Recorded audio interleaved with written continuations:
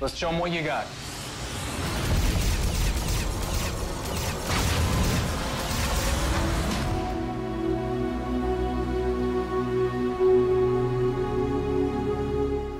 It is illogical, Captain, not to enjoy Star Trek Strange New Worlds. All right, people. Ant Gold here on behalf of JVS, and it's my honor to review Season 1, Episode 5 of Star Trek Strange New Worlds. And I gotta tell you, I'm here for it. I'm also rocking the gold uniform. It's a little test model template. I don't think gold's actually my color. I think maybe I need to try something else. What do you think? Blue, red next? I don't know. We'll see. Or maybe just when I get the real one, it'll be a little tighter. Maybe one of the variant versions that pulled out, because they pull out a variant of the uniform in this episode. I see people, Easter egg people, check that out. And I think it's done very well. Episode 5. Episode 5 deals with a familiar topic, but with, again, an interesting think outside the box type mentality that I think great Trek shows need to have, and they do it well. I think also in this episode was fun. We got character development. We have character interactions that felt organic and not cringy type of dialogue. And I don't mean cringy about it, just like it felt organic. It didn't feel like I'm saying this and you're saying this and now we agree we have this emotion. No, we get to learn about the characters by seeing them interact and doing things. That's good writing for me. I like that type of question. And this episode was just fun. It was just fun. And, you know, say what you want about the J.J. Abrams movies, the first one and the last, and all of them really, they had elements of fun in there that I think sometimes people forget is part of Star Trek. We got some parameters on technology. We have a very, very scary implication of technology in this one that I think some of you older Trek fans will know this debate, and we will see. But yeah, all for it. And some classic callbacks. Even the Deep Space Nine was in this one, but the show wasn't riddled with them. It wasn't like, oh, look, I know that thing, or I get that reference. It was more like this builds upon lore that was already there. And speaking of which, it builds upon some characters' backstory. It did have me worried a little bit, but as it went on, this felt like an organic exploration of this plot thread. And for us people that know Star Trek from 20 years ago or 40 years ago, this is going to be curious to be like, oh, well, we already see where D is of this. I wonder. For new fans coming in and just watching this, not knowing it, they're going to be invested. And I think this is going to be a good ride for them. Overall, guys, I'm just here for it. And I think that no matter what, it doesn't matter if you think Star Trek is too woke. And let me preface this, I think Star Trek's always been progressive. I think it's just done a better job of weaving in progressive messages into greater stories and better writing, while leaving room for debate or just leaving the question up here for the viewers to decide, readers too, I guess, if you read the novels or things like that. But it does have that in there too. So this is where this is where a lot of us want Trek from. You're going to have detractors. There's going to be somebody in the stuff that's like, oh, there are other same-sex people. You can have other people going like, oh, there's not enough same-sex people. Oh, or same-sex relationships. You're going to have those people on there. Push them to the outliers. I can't wait for great Trek discussions, debates, and happy to talk about a series that majority of us are going to love. I don't think I've had this much fun with the series. Well, no, I've had fun with Lower Decks. But I will say this. I haven't had this much fun with a live-action Star Trek series in like 20 years. So I am for it, people. I hope you are too. Can't wait to take this ride with y'all, see what you guys think, and just have some good debates. And again, this show has issues. All Trek shows have issues. And you know what? When I do my season-long review, I'm going to end it with us talking about the strengths and challenges of every Star Trek series. Maybe not the anime ones. You twist my arm enough, maybe the anime series. But we're going to get into those conversations because I think we can. You can have some problems with some episodes. You have some problems with some choices. That doesn't make you a hater. You can love everything, and that doesn't mean you're not a true fan. we're here for it. We're here to have the discussions that Star Trek hoped we could have, and how we could have them as evolved humans. We're here now. We can be here if you will join us. So I'm here for it. I hope you're here for it. Can't wait to take this ride with you. And I'll see you out there. Hello, YouTube explorers. Those who seek knowledge, enlightenment, adventure, romance, and fantasy. My name is Ant Gold. I'm here representing JVS, and I have the pleasure of talking to you about Strange New Worlds, Lift Us Up from Suffering, episode 6. So I haven't talked to y'all since episode 5. I hope you guys checked it out. I know I got a little early preview, and I'm getting a little early preview for these next few episodes. So, but I hope you came on this journey with me. Won't go too much into spoilers or anything like that. Just give my overall thoughts on this. This is my second favorite of the Strange New Worlds episodes so far. I think episode probably 4, then this, then 5. But again, we're getting back to some really great quandaries and morality tales of Star Trek of yesteryear, where there's really sometimes no clean cut answer, and the good guys don't always necessarily win. Well, not a 100% victory, if that makes sense. So sometimes the bear gets you, sometimes you get the bear, type of thing. Yeah, so we have some great interpersonal reactions going on. Again, I'm really liking that Uhura is our point of view character, because through her, we get the access to not only different personalities on the ship, but what their roles and function are, what their philosophies leading into how they function on the ship, which I think is really cool. Uhura is our point of view character. She's our Harry Potter, if you will. And not only that, but she's also useful. So her talents are being put to way better use than we've seen in previous incarnations already. And it's been I think the best, I think before this, the best use was the J.J. Abrams movies, because actually someone who's naturally gifted at languages, when you're exploring, utilizing that gift is a lot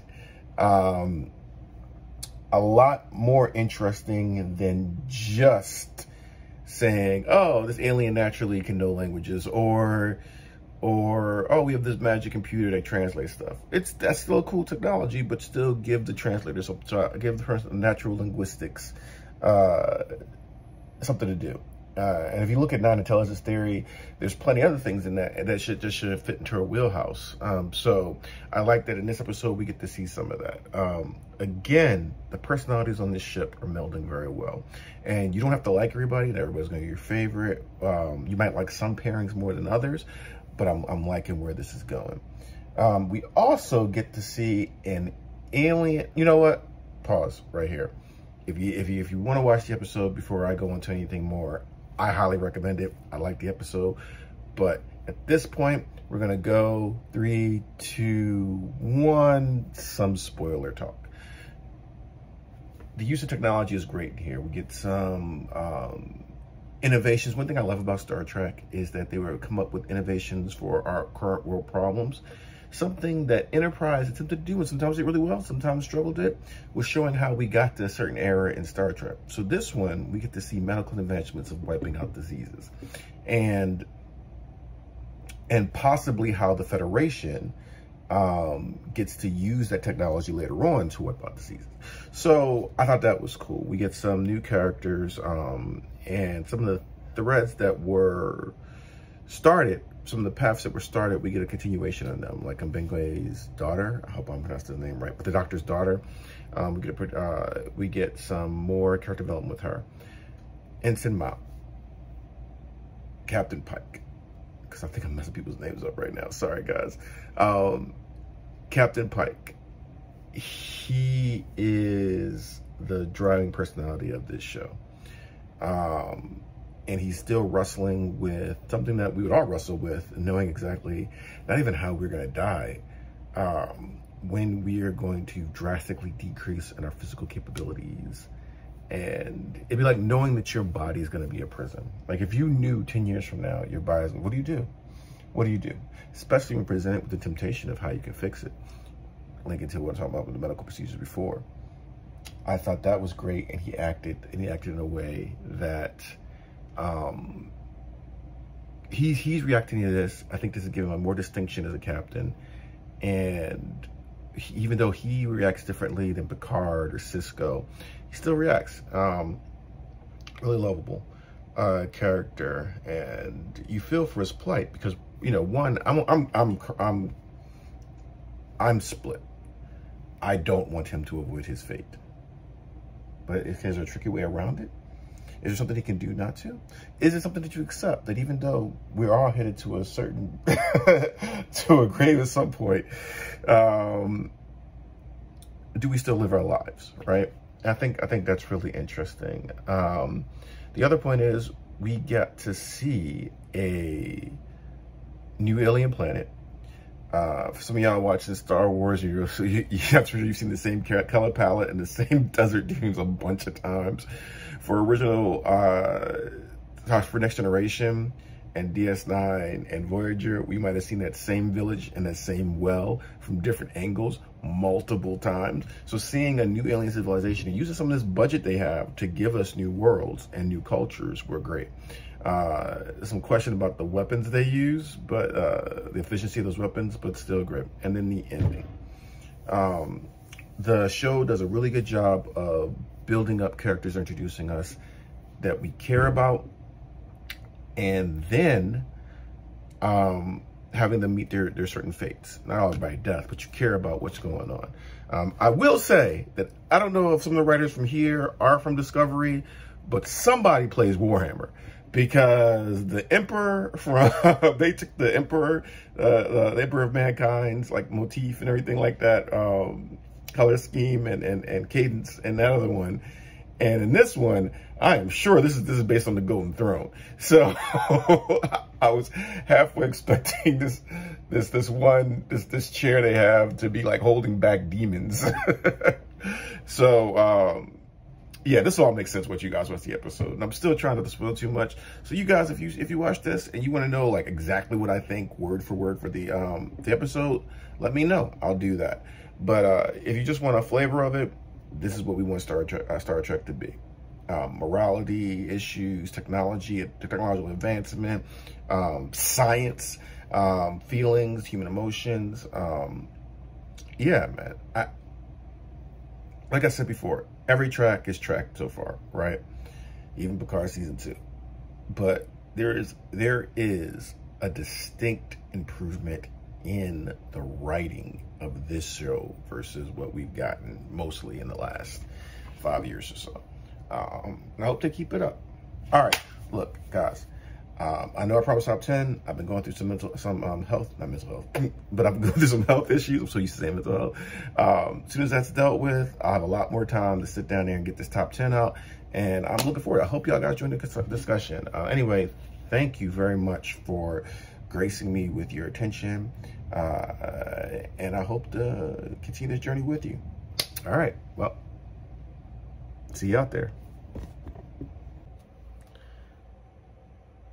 Why do angels need a starship? All right. Hello, Internet people. Ant Gold here.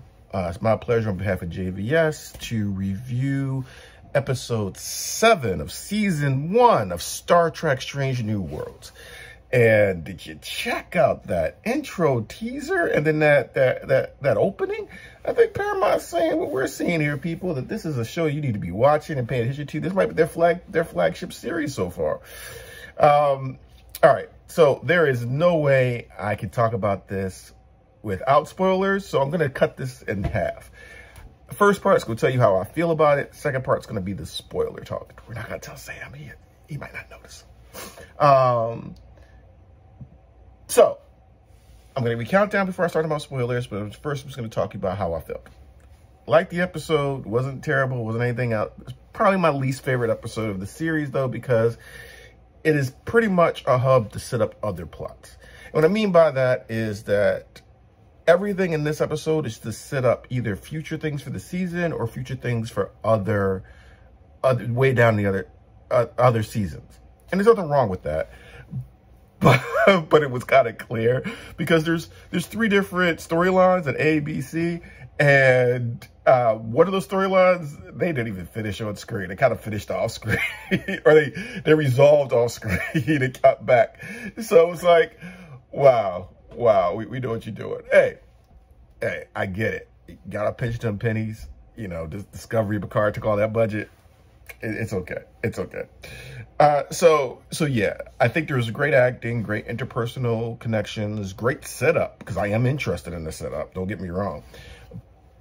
But this whole episode is pretty much a be continued, without saying it's a be continued. So if the payoffs come later, we might look back at this and be like, oh. And I think part of that payoff would have been great if they didn't reveal something at the end. But they did. We're good. I recommend the episode. You guys know that on this journey, Strange New Worlds probably been the Star Trek that's quenching my Star Trek thirst a lot. I've gotten some kickback on saying that this is probably going to be the flagship Star Trek series now. Discovery fans, I'm glad you love Discovery. I'm getting some hate for saying that. I don't mean disrespect. I just think Strange New Worlds is catching on in a way that Discovery wasn't, and that's all it is. But hey, you'll have them both. I think Discovery's coming back for another season, so we'll have them both, and Lower Decks, which I really love, and Prodigy, which I really haven't checked out besides one episode, and Picard, which anyway.